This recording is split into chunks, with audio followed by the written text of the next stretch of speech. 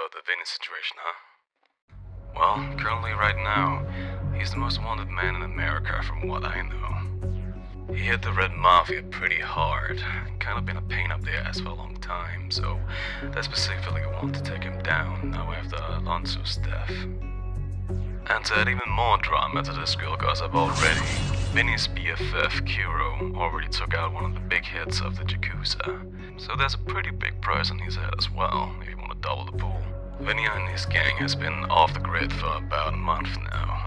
That is until a few days ago, where two of the big guys from the Red Mafia, Luzio and Rino, managed to track him down at the train station. But it looks like to be a setup. This Vinnie guy is much more smarter than we give him credit for. Anyways, it turned into be a goddamn massacre.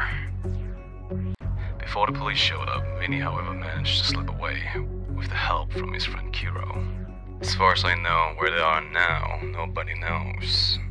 So this could turn into a big opportunity, but I must warn you, the Italians want in on this, since it's personal, and so does the Yakuza.